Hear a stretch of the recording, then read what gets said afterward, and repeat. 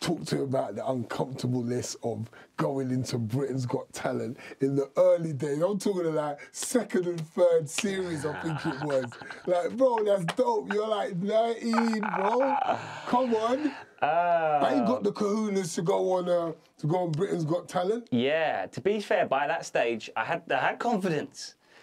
Maybe a little bit overly confident at times.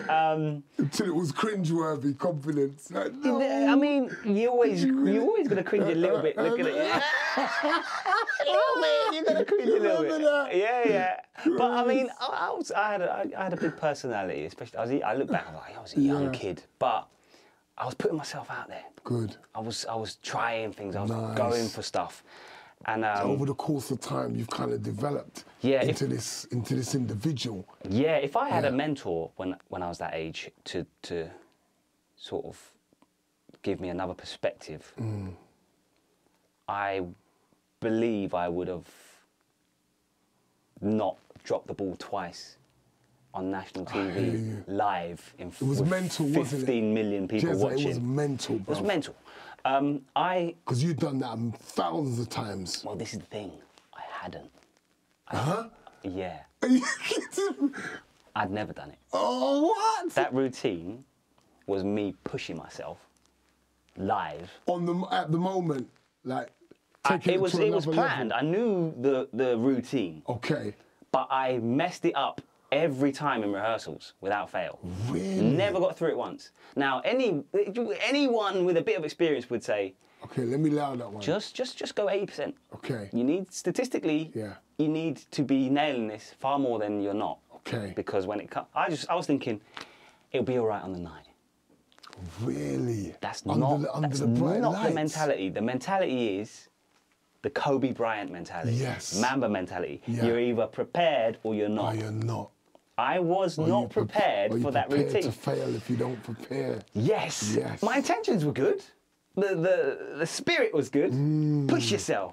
Strive for more. Yeah. You know, try and be the best version of yourself. Excel. I love it, bro. Yeah. Good foundational principles. You've got all of this stuff, but you haven't put the work in. It goes hand to hand. Yeah, I didn't know how to piece together those principles and apply it to also being realistic. Yeah. Like, what do they say? Set SMART goals. There you go.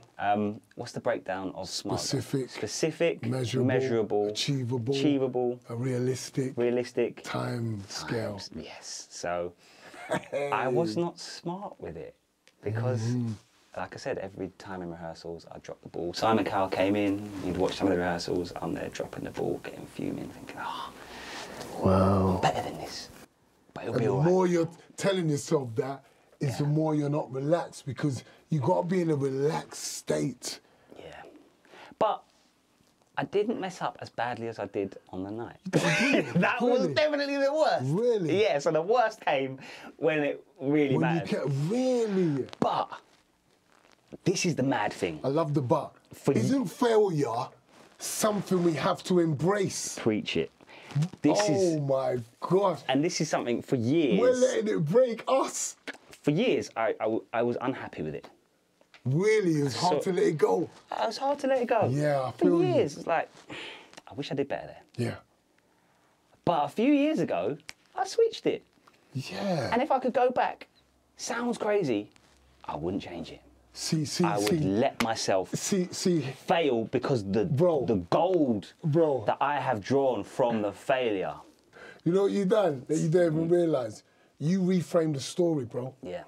You've done the classic strategy of reframing the story that enabled yourself to grow and become a better person with strength and wisdom. Yes. Because before, your initial thought was just failure and embarrassment and how could I? And that's how people are going to see me. Yes. But when you reframed it, you actually started to feel like, Wakanda.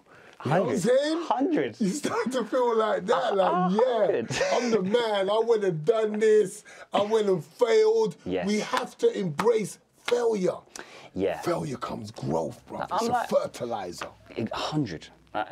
I'm like you, right? We're winners. Yeah. It's in us. It's in our DNA, we can't change that. Yeah. That was. We didn't have anything to do with our genetic makeup.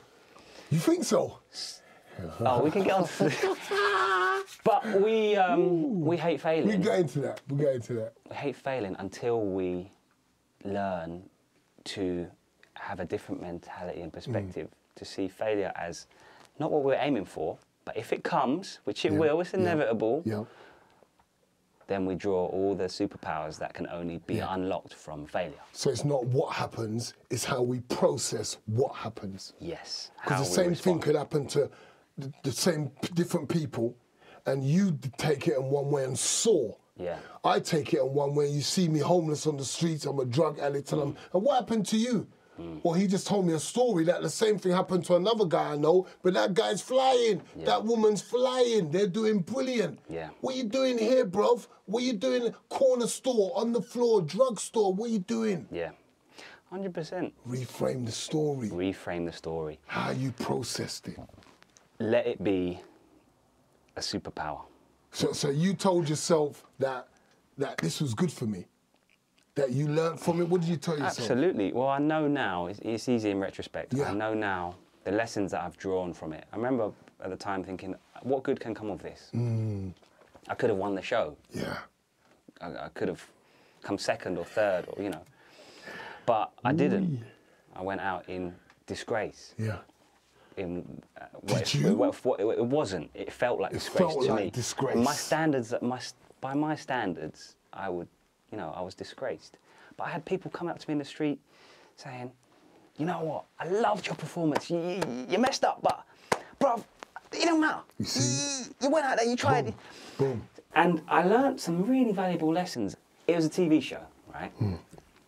Now, think about how much TV people consume in the average day, week, month, year, in their lifetime. And how much of it is actually memorable. Now, it's only a few years after that I realised and learned that by me messing up what felt like a disgrace and a disaster, not only unlocked certain superpowers and knowledge that I just wouldn't get from always winning and always getting everything right, it also made my performance more memorable than nearly everybody who got further than me in the competition. Wow. So rewind that bit when you're playing it and listen to that again, yeah? So what I learned is what may feel like a disaster in the moment and a bad thing, a negative thing, just be patient, because you skip forward a few years and I guarantee you some good will have come of it.